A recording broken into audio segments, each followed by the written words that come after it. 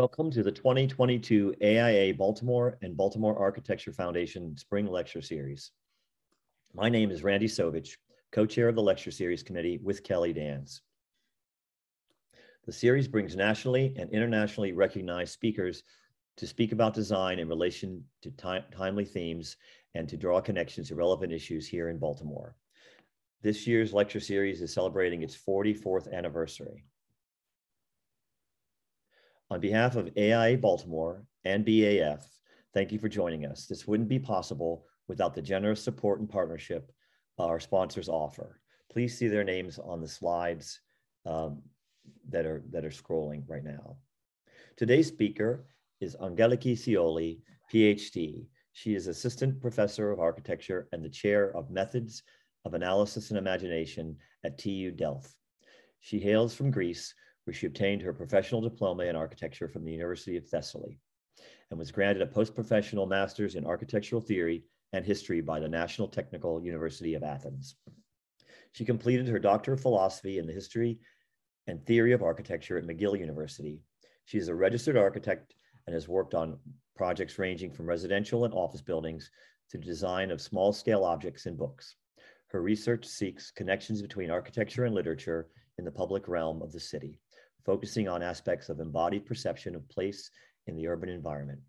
She has edited the collected volumes Reading Architecture, Literary Imagination, and Architecture Experience, published by Routledge in 2018, The Sound of Architecture, Acoustic Atmospheres of Space, Leuven University Press 2022, and 2 issues of Writing Place, Journal for Architecture and Literature, in 2021 and 2022.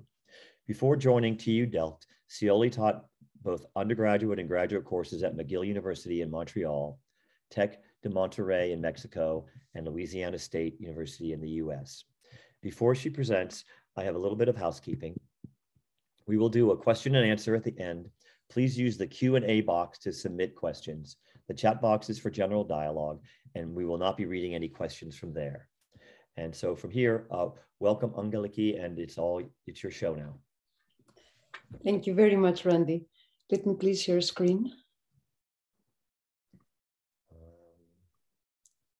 And that should be okay right now. Randy Sovich, thank you so very much for a wonderful introduction and for a very charming invitation to be here in Baltimore to give this lecture today. And thank you very much, the AIA of Baltimore and BAF, for making a small dream of mine coming true, to be in Baltimore and to be able to interact with the architects of the region and discuss a number of pertinent things. And last but not least, a very special thank you to a very unique architect of Baltimore, Joe Cellucci, who has been an amazing force and made this trip and this lecture possible and believes in me for no reason whatsoever. So the title of my lecture is Stay at Home, something that we have heard quite a lot the last 2 years. The subtitle is A Universe Ready to be Discovered Anew. And I hope that this is where we're gonna allow ourselves to imagine a little bit in a different way the place where we have spent so much time the last 2 years. When I received the invitation by Randy to give this lecture at this beautiful lecture series, I looked at the topic and I saw that the main question, and I hope very nice, the main question that the lecture series is asking is actually how do we transform, given our current conditions, architecture and design to address rapidly changing needs and demands in our homes, workplaces, and public spaces. And the main question that had to do with the part of the homes really caught my attention.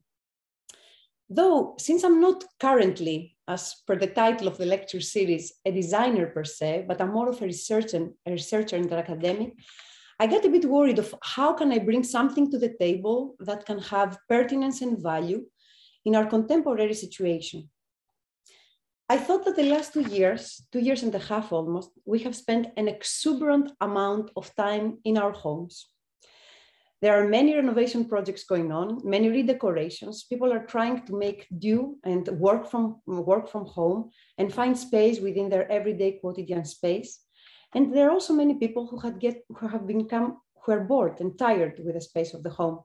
In the Netherlands, actually, where I currently live, we have had so many curfews that we're all pretty fed up.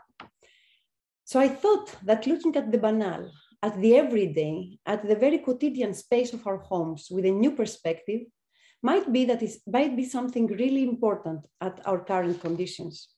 And with this thought, my mind drifted at an architect that I find extremely fascinating, Frederick Kiesler.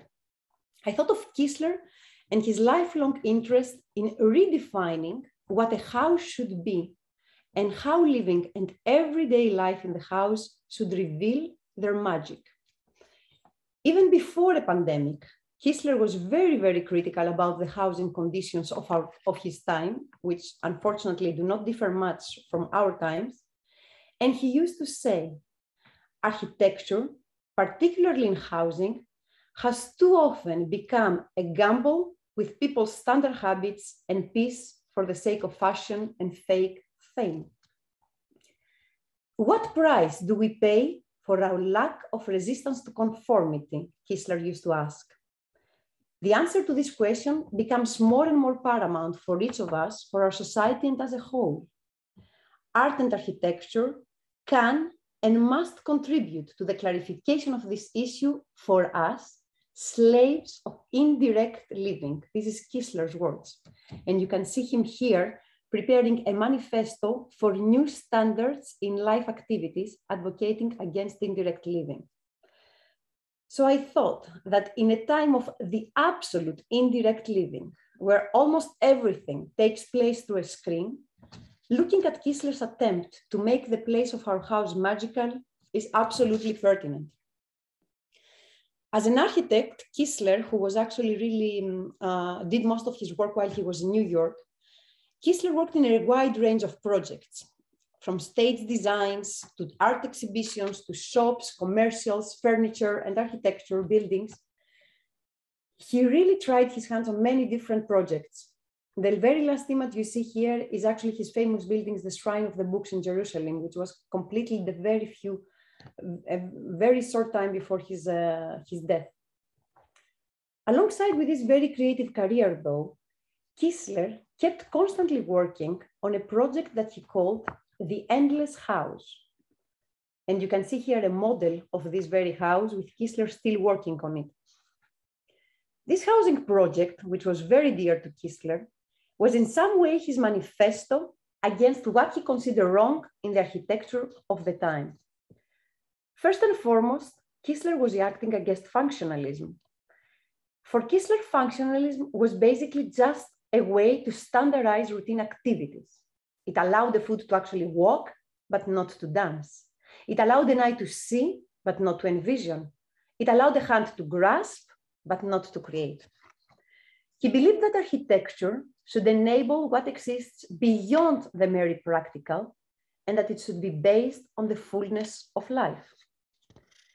Some of these beliefs, it may not come as a surprise to you, were actually influenced by his involvement with a surrealist group of artists where they were in New York. You can see him actually here. These are the surrealists in New York. And you can see him actually here at a farewell party for André Breton, the founder of the artistic movement. The surrealists' production, writers and artists, was heavily driven by the ambition to reveal meaning in everyday life. Breton's essay, The Crisis of the Object, that was published in 1936, specifically called for a creative relationship between the real and what exists beyond the real, and for the necessity to reveal the marvelous, to reveal the wonderful, to reveal the inspiring in our everyday life. Along the same lines then, Kiesler's Endless House shared many of these surrealist intentions and evolved in new directions. Kiesler really believed that an architecture should shelter those endless mutations of life force, which seem to be part of the practical as well as of the magical, and could offer its inhabitants an exuberant life. Although Kiesler worked for the Endless Project almost 30 whole years of his life, always on the side of all these other projects, we are not left with much, to be honest. We have some models, you can see here, some few sketches, and 2 sets of drawings, which Kiesler drafted for a client that was interested in building the house, a commission that was never actually realized.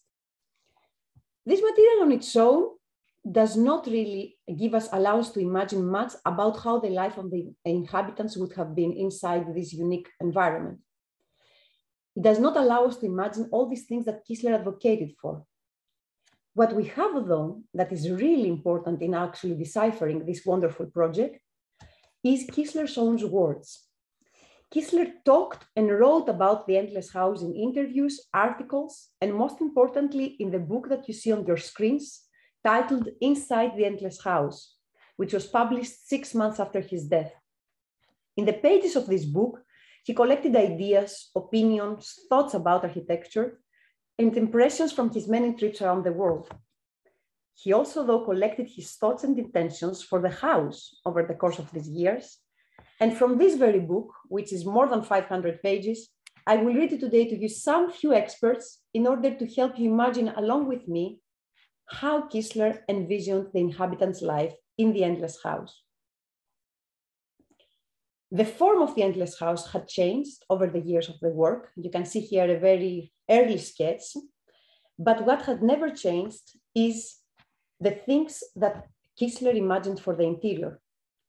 He thought that nothing in the house can be taken for granted, and he really insisted on that. Nothing can be taken for granted, either of the house itself, the floors, the walls, the ceiling, the coming of people or of light, the air with its warmth or coolness. So let me please take these elements mentioned by Kiesler one by one, the floor, the wall, the ceiling, and discuss them through the drawings and the things Kiesler wrote for them. Let's start with the entrance. As you can see from the model, the house is raised on 3 columns, 3 pretty gigantic columns, so that, as Kiesler explained in an interview in CBS in 1960, cars can actually drive underneath. He had a fascination for cars, Kiesler, and you can actually see him in an automobile exhibition.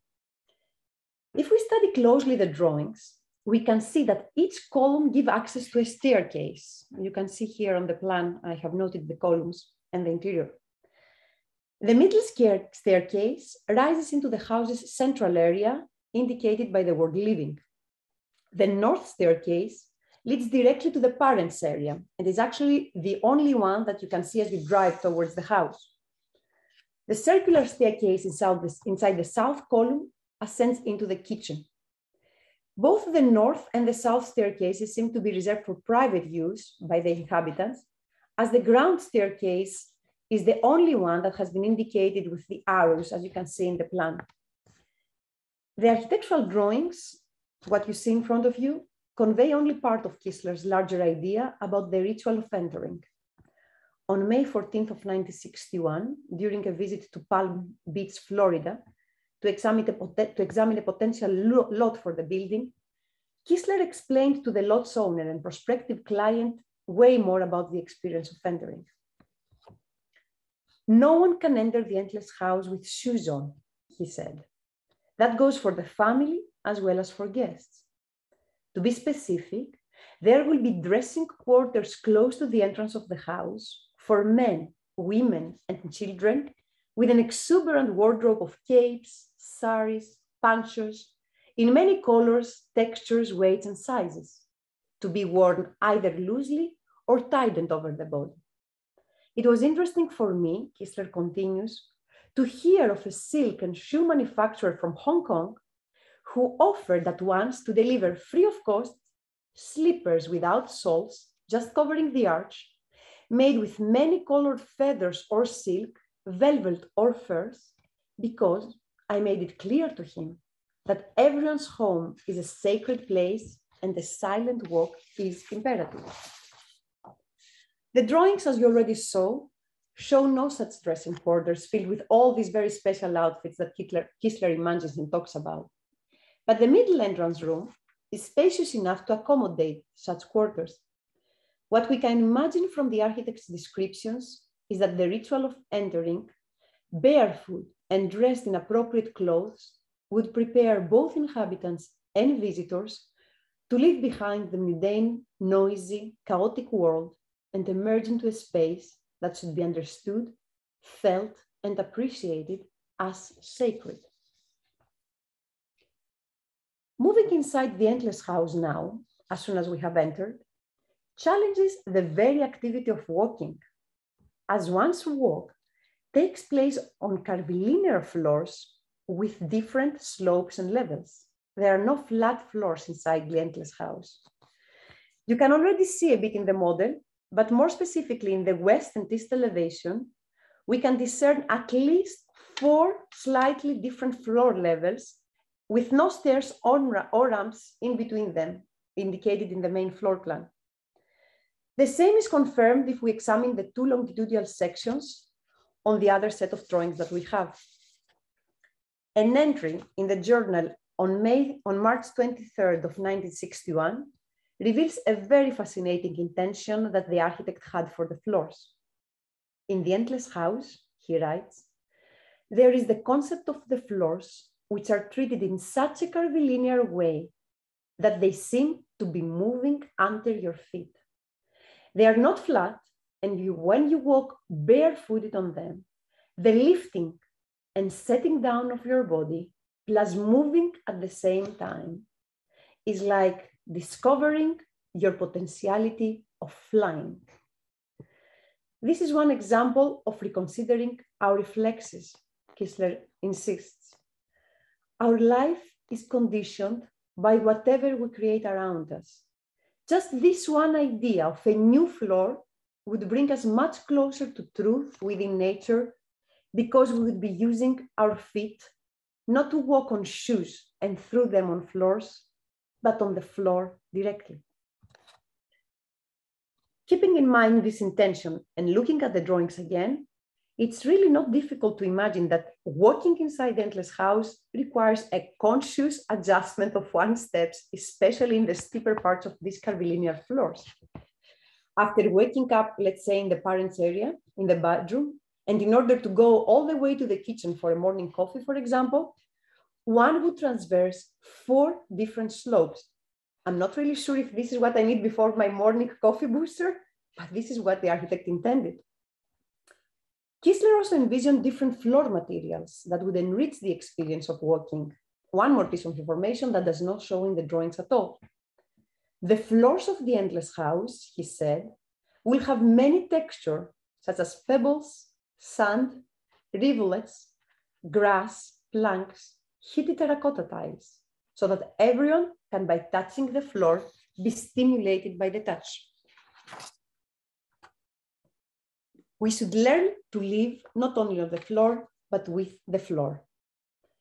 Unfortunately, he did not specify the different materials that would be distributed throughout the house and how, but still, imagine having a house with floors made out of rivulets. The walking experience that Kiesler created for the inhabitants was then extended into a similar treatment of walls and ceilings. You can see him here inside the model, inside the draft of the model towards the endless house.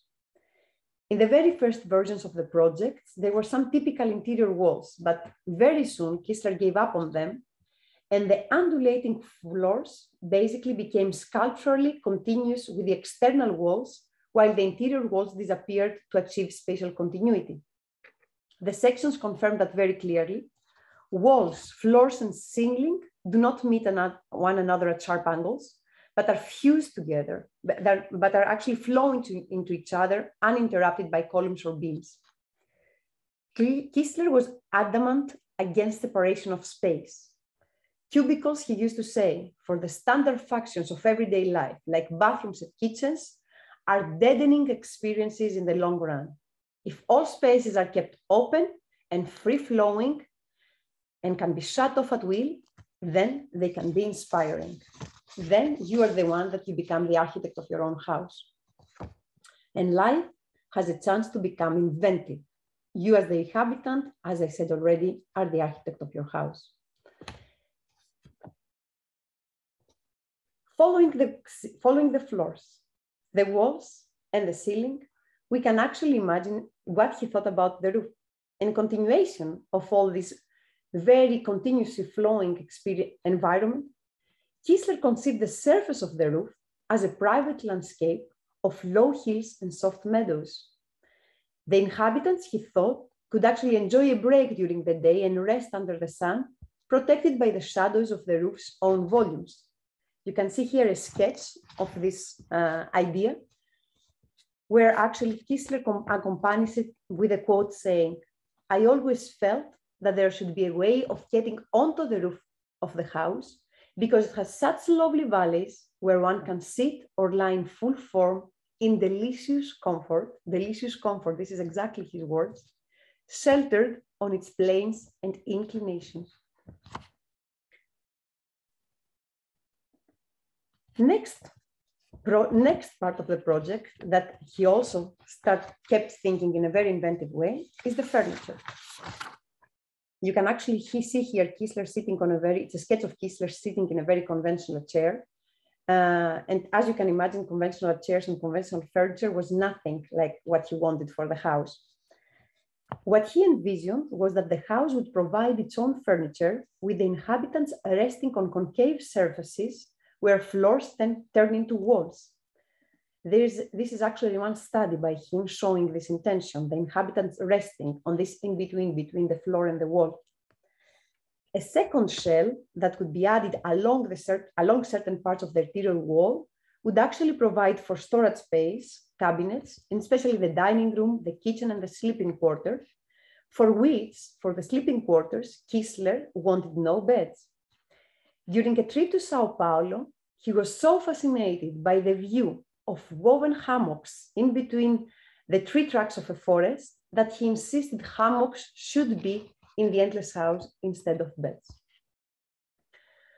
From all these tangible elements, the floor, the ceiling, the furniture, Kiesler moved in imagining a very important but intangible element of this living experience, the light. The treatment of the light within the house is probably one of the most characteristic ones in showing the architect's attempts to make everyday life magical. The wall, floor, and ceiling were intended to carry lighting using electric eyes to turn lights on and off automatically, accompanying the inhabitants wherever they would walk in the house. You can actually see a sketch here where the different light sources for inside and outside of the house.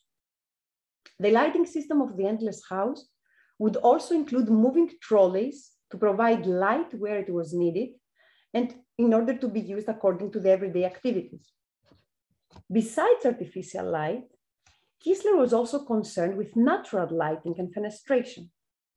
He believed that fenestration in a new building should not be determined by how the openings look from the outside, if the elevations look beautiful or not, but how the light looks from inside. In his very last article, The Future, Notes on Architecture as Sculpture, he specifies that in the endless, each area has vast openings in different shapes and forms according to the orbit of the sun and the prevailing winds. And you can see these big openings here in the drawings. These are not filled with glass. This is another very important information not to be understood by the drawings. These are molded reliefs in colored plastics of various thicknesses so that the heat of the sun is refracted. In each of these larger or smaller openings, which during the evening, by the way, are receiving artificial lighting from abroad, there are certain sections which are clear and translucent, affording a free view and a visual connection to the outside environment. The drawings show that some of these openings are small and directed towards the sky. For example, the one on the ceiling of the parents' area over here, that would probably enable them to see the stars before they fall asleep. Others, such as the central areas in the west operations, are 2 stories high. And the larger openings not only bring in natural light into the house, but also seem to serve as external frames that exhibit blurred shadows of the life inside the house towards the outside. They are large enough to frame activities in various places, including the mezzanine, as you can see in the east elevation, and the mezzanine itself, of course. This, though, sketch is probably the most fascinating element regarding light inside the endless house. it's one of the very first versions of the endless house as a model. You can see the shape is more like an egg and not this multi-curve model that we have been looking at so far. And this element that you can see here on the roof is what Kiesler calls the color clock. It's an extraction that I speculate, Kiesler never really specifically talked about that, carried all the way through towards the last versions of the house. It's this indication here. And I think that it's a pretty safe speculation believing that this device made it to the end of all his experimentation. This device is described by Kiesler in an article which is all about the endless house and its psychological lighting, as he calls it.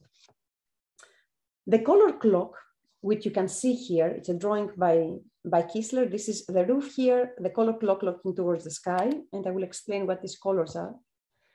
The color clock combined prismatic glass and mirrors in here that would receive light from the sun, divide it into spectral colors, and then reflect it throughout the house. Kiesler wrote that although it has rarely been done by architects, it's possible to send sunlight through a lens in order to concentrate it and pass it through convex mirror reflex devices to diffuse it. The color clock of the endless house is designed to do this thing, as well as to fill the interior of the house with color and make the dweller organically aware of the continuity of life. If we look at the drawing carefully, we can imagine that the sunlight at the dawn of the day would be diffused by a deep yellow mirror, filling the interior of the house with a warm arc light, you can see it here, in order to awaken up the body. As the sun would climb higher in the sky, the light inside the house would then change to a more intense red, following the intensity of the activities during the morning. At noon, the color would be more towards a blue, a smooth blue light, a cooling atmosphere during lunch.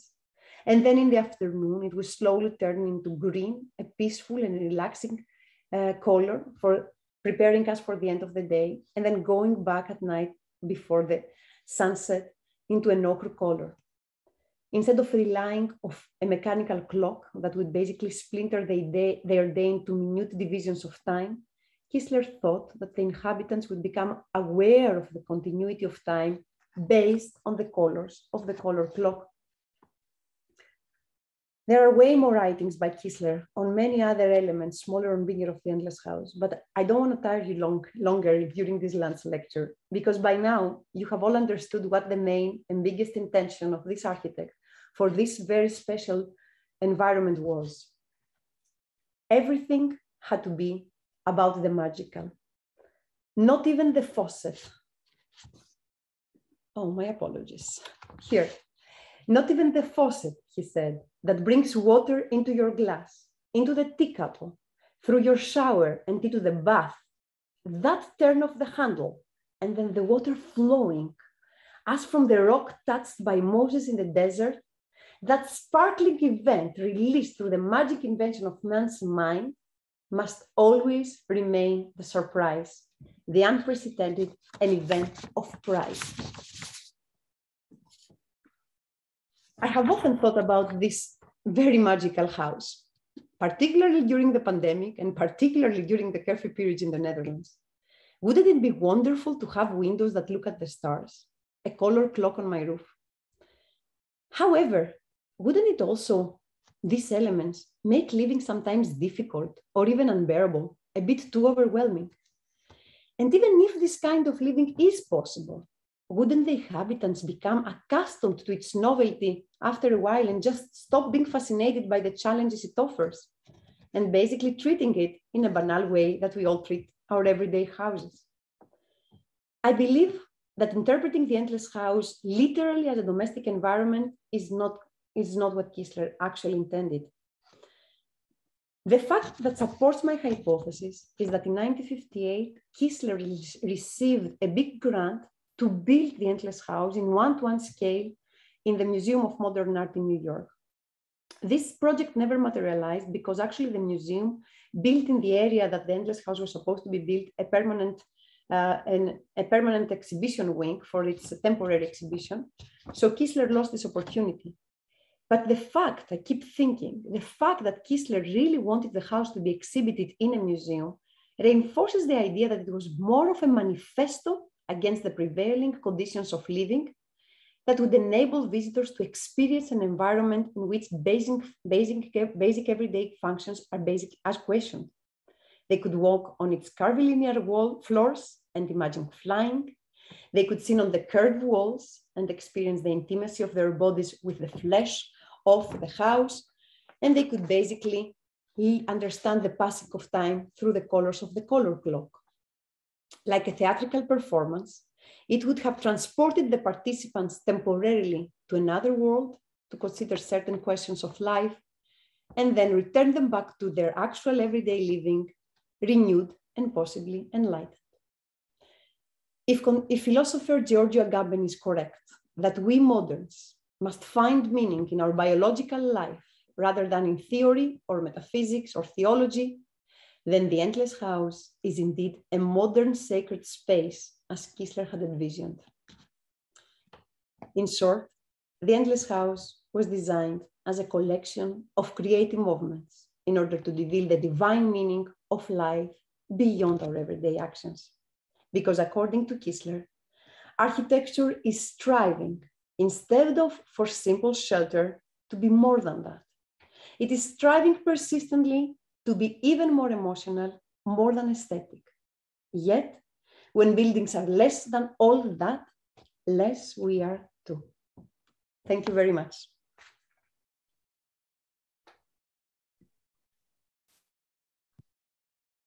Thank you, Angeliki. Now we're open for questions and answers. Questions, we'll try to ask her to answer them. I have a question for you. There's a project in Japan, I think, that's more recent than Kiesler. It was a husband and wife. I don't know if you're familiar. I think it was the density lofts or something like that. It was a project where the floors were all colorful. And are you familiar with that? Have you seen it? No. There were two Japanese architects. They were in their 70s or 80s, and they built this house where the floors were soft. The outside of the building was not this sculpture, but the inside, the floors were soft.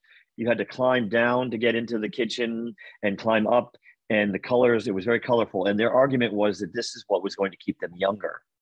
Oh, that's fantastic. That maneuvering over this kind of surface would keep you more agile. And nice. I know a lot of people, it seems like Americans, they get to a certain age and they want to move from a house with stairs to one floor. So I see the floors were soft, so it was not just the very regular. That's fantastic. They would bounce, and they rolled up to where you could sit on them, and then you would like sit on the floor and then climb down into the kitchen. So you looked into the kitchen and the dining room, and I will definitely look for this project. Well, yes, I think, I'm trying to remember their names, but I remember looking at it a number of times, but doing work with senior living, you wouldn't be able to convince someone to do that in a care facility. Yeah, I think in the chat we get a link about the house. It would be wonderful to actually contact the inhabitants, because I'm really curious to see if this kind of living is possible or it's becoming tiresome after a while. Joe, thank you, Joe. Joe found the link. It's the reversible density lofts, Mitaka, Japan, and it was Arakawa was the architect. And I'm not going to look it up, but if anybody wants to, we do have a question. Were the materials needed actually available at the time of the project? The beautiful thing, I think, is that the concrete and the reinforced concrete was what made Kiesler dream of all these things, because he could actually create. He has talked quite a lot about. He has thought more detailed about how that section will be, how much thicker that external surface would be on the floor, and how much thinner it can go all the way towards the floor. He has talked about specific dimensions. I think from 11 inches to, I don't remember by heart. So these materials were available for sure. The color clock, I'm not really sure, not that the materials were not available, but I don't think that he had thought the physics behind it through. I have to say that, because using the sunlight with this, I'm not sure about that. But then all these other materials, how do you have a place? How do you have a floor with rivulets? I don't know the technology behind that, if that would have happened. How do you have a floor with the grass that you keep maintaining properly? Yes, it would have taken a lot of... on the interior, right? Yes. Yes, but the reinforced concrete, I think, was for him like a magical thing, a magical material for what he wanted to do. Is your research going to lead you to build a 3-dimensional model of this, or a CAD, a 3D printed version of it? There are actually in different universities. There are colleagues who, with their students, have tried to do 3-dimensional digital models of it. What I wish is that with my students, the research will lead us to design the color clock. I would really like this challenge to see if we can actually achieve and make a color clock somewhere. Interesting. Yeah, I think because of artificial light, we are so disconnected from a lot of the world around us, the cosmos around us. Like we, ask someone, what's the cycle of the moon? No one really knows when the moon is out. But if you lived in the landscape in the Midwest, 300 years ago, United States, you would know when the moon was out full, because it would have been brighter and you could get around in, later in the evening. And what was for me very interesting, if he had ever managed to build it, Kiesler received 2 possible commissions for this project. One was in Montreal in Canada, and the other, as I told you already, in Florida. So the lighting conditions are pretty different, right? And the weather conditions are pretty different. So I would be very curious to see how some of these elements would work in such extreme changes. Right.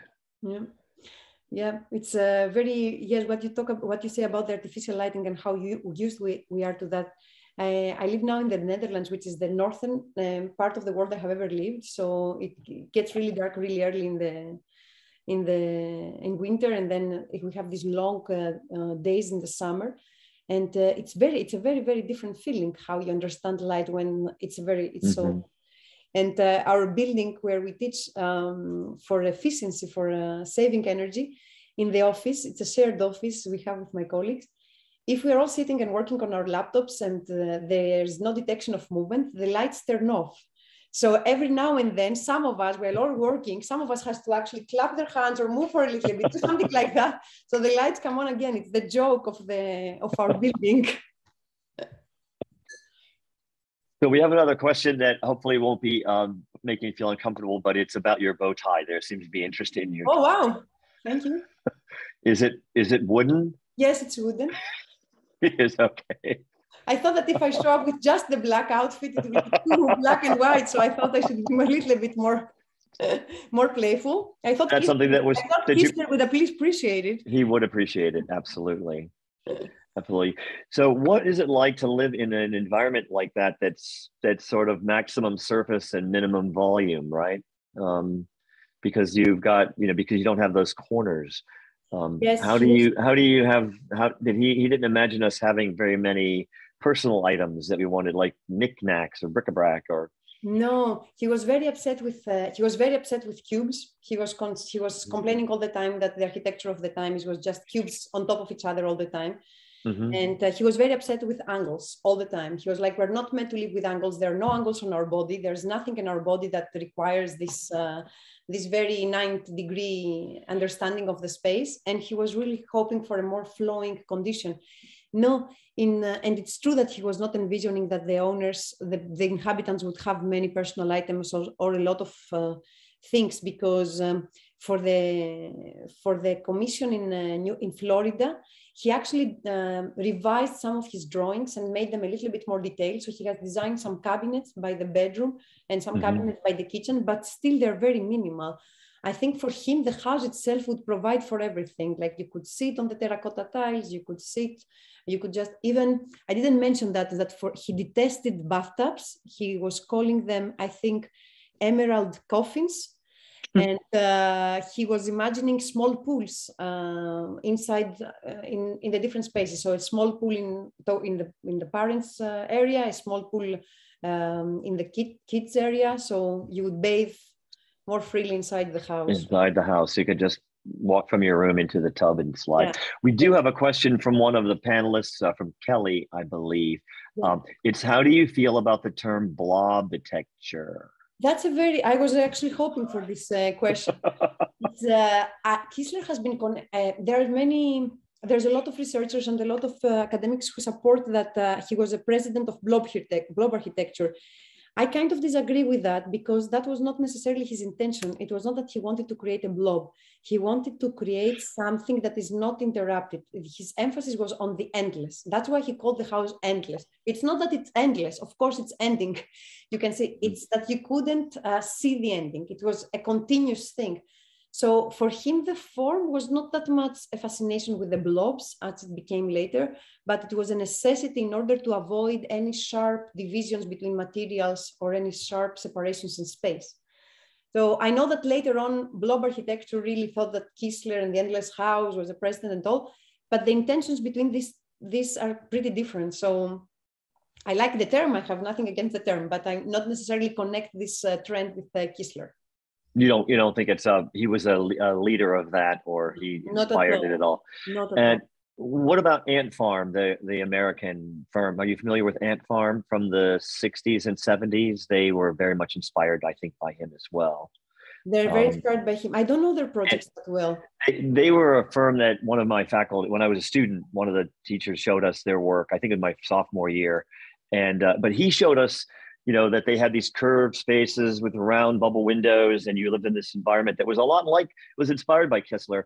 But then he showed us the kitchen, and they had like the gas range that sort of didn't really fit into the wall, and there was space behind it. And they tried to put these commercial appliances that were available in 1960, which aren't as elegant looking as they are today. But the refrigerators were rounded on the top and not at the back and the sides.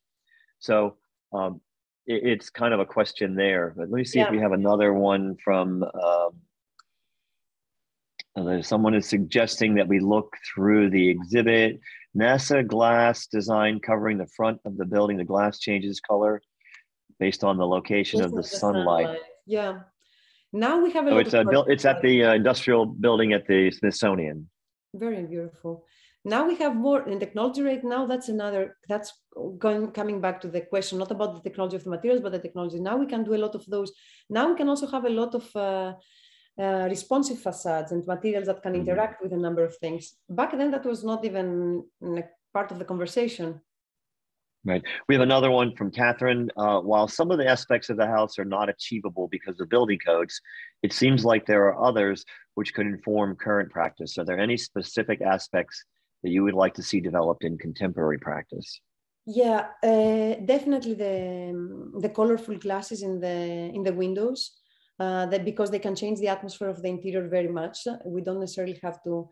Actually, this is something that Barragan was doing in Mexico when I visited one of his projects that really I found very fascinating. Barragan sometimes would use colored glass in order to create more, to bring in more warm light in particular areas of the house. Let's say there's this famous house where there's a big long corridor facing just the north, and you know how the northern light is always this kind of more cold, and all the windows are just painted yellow, and the atmosphere inside that corridor is very different. So I think that there's many beautiful possibilities on understanding seeing our windows and the glass of our windows with color. And I'm not talking about every single one of the windows, but in particular areas of the houses according to the orientation. This is something for sure. And I think the floor, not necessarily curvilinear, but understanding the floor and as a texture with what it means to actually stand with your bare feet, because it's really much easier to be bare feet in a house than outside, and to enjoy that connection. I think these are two pretty much easy things to think about. Right. Yeah, I think when I was in Japan many years ago, I went to a friend's house who had worked here, and so when he moved back, I went, and they had a cabinet right at the door, and you put your shoes in the cabinet, and you never went into the house with your shoes. Yes. And my son does that now. Is we can't go into his house. He has the same thing, but he never saw the Japanese experience. But he has a small baby, and he doesn't want anybody to have shoes on the floor. Yeah. So The tamami floors in Japan are also a very different experience and way softer in the touch and the way. Right. The textures. What about color? What did he, because every image is black and white photographs. Yes. What kind of color did he imagine in it, in that space? The color clock is the different, like in the beginning of the day, it was yellowish, then it would turn towards red. And then during lunchtime, it would be some cooling blue. It will turn greenish and then again towards this yellow ochre thing. So during the day, these were the colors that would change inside the house. For the colors of the glasses, he doesn't say anything. He just say there has to be color. But he doesn't say that the walls would just be white to reflect. No, not really, because he had also some very strong ideas regarding art. He detested frames and paintings that are put on a frame on a wall. He thought that art should grow organically by the inhabitants. So he thought that there could be murals painted by the inhabitants on the walls. Oh, okay. So yes, but not as something that is like, as a thing that stands out through a frame and stands there, because he believed that you just put the frame there, it's there, the painting or whatever, the poster, and then you just forget about it. So he thought that the inhabitants could actually start painting murals on their own that can change and can evolve and can be part. It was a very imaginative place. So the first thing I thought, I've seen this house before, but the first thing I thought, I'm still looking for any more questions from everybody in the audience, but in the meantime, I thought of the comparison between Le Corbusier's Villa Savoy and this, because they're both raised up, and yet what is the, is there a comparison? Is there any reasonable thing to look at there, how they see a lifestyle? Is one more internal, one more external, or what would you think? Le Corbusier definitely raised it because he was also fascinated by the car, and much earlier than Kiesler actually. And in the ground floor of Villa Savoy, the idea is that the car comes through the columns, and there's a whole parking place. There's a garage. Half of the ground floor is the garage, and then the entrance, the process of entering has a few similarities, because on the ground floor, after you leave the garage, there are some freestanding sinks on the ground floor that you can actually wash your hands and cleanse yourself a little bit before you start going up. And the going up in Le Corbusier is equally ritualistic, because we have this beautiful long ramp, which was also it was not the norm back then. We have two ways. There's like a circular staircase that is for more quick, functional up and downs, and we have the ramp. The difference with Le Corbusier, I think, is that then the environment is too prescribed. In a way, I mean, Kiesler is too prescribed as well, but Kiesler imagined the people living, I think, a little bit more freely in terms of how the spaces are continuous next to each other. For Le Corbusier, there were clear divisions. The kitchen is on one corner, the living room is in one corner, but he creates visual connections. So that's, I would say, a step just before Kiesler, who creates both visual and actual physical connections, because Le Corbusier creates too many physical connections. It's really fascinating. And of course, the connection with this amazing bathtub, which is just next to the bedroom, and you can really move from your bedroom to the bathtub, is fantastic. Le Corbusier's Villa Savoy has come to mind many times in relation to Kiesler, because Le Corbusier's Villa Savoy is like, we all worship historians, and it's like a standard example we all know, we teach the students. And as a house, it was only lived for 6 months because the inhabitants hated it. They just hated it. And they left after 6 months because it was not well heated. It was always cold. And because Mr. Savoy was very upset that his wife could actually overlook the living room through her boudoir because of this visual connection. So he didn't like this thing at all. He would be there with his friends smoking cigars. And there was this glass facade on this open, this in the second floor outdoor space. There's this glass facade, and the boudoir was there, and there's a window, so she could see everything he was doing. So the building was abandoned almost after 6 months and never lived ever properly. So that's why would everybody actually have lived in the Endless House? Would they have managed to live? Who knows? We have 2 more questions. So does Kiesler have a relation to parallel art movements like the Situationist or Fuchsist that were trying to reimagine the life, performance, and the conditions of everyday life? Yeah, very nice question. What I know for sure, what is recorded for sure, is his connection with the Surrealists. That I can be completely sure about. For the Surrealists, he even designed a very, very, very fascinating exhibition. I had a small image. for the Guggenheim Museum, where he basically rethought, and that was Kiesler's, I think, intention in every design. He rethought what it means to exhibit and what it means to look at an exhibit as a visitor.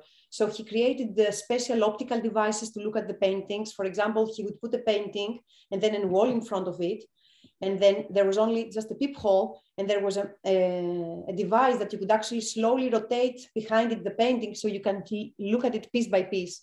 He would create special furniture that you could lie down and look at the painting on the ceiling or stuff like that. He did that for the Surrealists. So the connection with the Surrealists is historically recorded, and I know with the Situationists that came later, I don't really know. We don't have any evidence, but I really think that the connections are there. We can actually claim these connections. So we have a couple more. Let's see. If a model is built, would it be able to be used to test the level of airflow? I think maybe the concern is, how does the air move through that space? Yes. No, I think it would be able to test that, because he was saying that the windows should be placed according to how the light looks from the inside and how the wind flows and travels. There is plenty of windows in all the cardinal directions. So I think ventilation would probably work. But I think if a model was built, yes, we could probably test that depending on specific locations and how wind works. I would say yes. So we have I'm not sure. Okay, you had a photograph of him drawing, and there was a cat holding down so he definitely liked cats. Yes, he loves cats. And Steve Ziger has shared a story about his childhood. Yeah, please. Which said that he showed, a poor Mississippi farmer showed him a beautiful round barn showed his aunt round barn when asked why it was round, she said, so the cats don't pee in the corner. Do you think maybe that's what he was thinking, is that he wouldn't want the cats to find a corner? That was a connection. So maybe the connection between cats and Kiesler is something you want to add to your research. Absolutely. I know he hated all the contemporary architecture for the birds hitting on the glass facades. And he was saying that even cats know how to climb out of a fence or something like that, with all the boundaries that contemporary architecture of his time was creating. He was right. Even cats know how to escape that. So why should they escape? Yeah. And then I'm not sure if you covered this in the talk, but another question is, how many buildings of his were built? The Shrine of the Books, I think, is the only building. He built extensively designs, theater sets. Okay. And exhibitions. And the Shrine of the Books in Jerusalem is, I think, his only one actually built. Only one built. Yeah.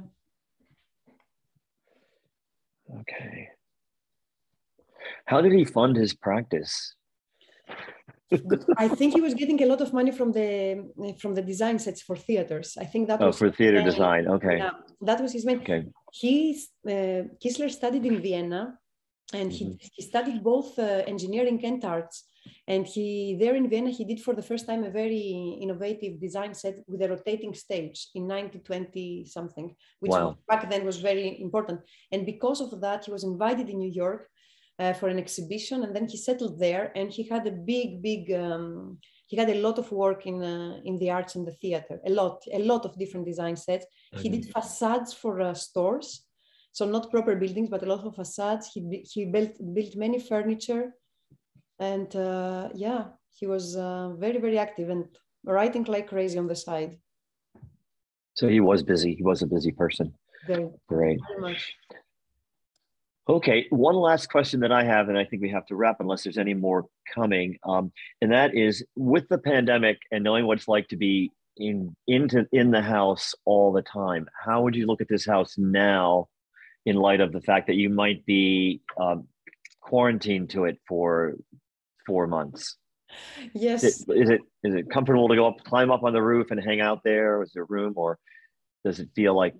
What does it feel like? You're asking the wrong person, because I'm all about walking in the city. So I think no matter how beautiful or how imaginative or how great a house would be, I would always feel trapped. I'm all about, I love the cities. I think public life is way more important than, I think public life is what makes us the societies we are, the architects we are, the communities we are, and that's very important. And that's why the pandemic has been such a very serious thing. It's not just because the financial reasons, the political reasons. It's just that we are public animals. Public life, political life is what brings us together, what makes us be. Vitruvius speculates that people started talking because they found themselves around a big fire. So the first public space, hitting themselves around the fire. So speech and thought came into big because we're with each other. So public space for me is really where we need to be and where we actually need to be. Keep improving and keep improving along with the houses, but public space is our common shared house and it's a really important place. Great. Well, thank you so much from me and the committee and everyone involved. And you met Kelly and Margaret and Olivia. So, and obviously thank you to Joe, because Joe brought this up, and it wasn't a place we hadn't been looking for you, but it was great that we found you. Yes, and thank so you for the questions. They were really beautiful. Thank you for the opportunity. Was amazing for me, and thank you for all being so helpful, so kind, so flexible with everything. So Margaret's going to change the slide for me, I think. And I just want to say the next lecture is on April 13th, which will explore public space design, branding environments, graphic design, architectural fabrication, and education in the light of the pandemic. Thank you once again to all our lecture series sponsors, and thank you for joining AIA Baltimore and Baltimore Architecture Foundation today for the lecture series. We appreciate your support as we continue in a digital sphere this year. We hope to see you in person soon.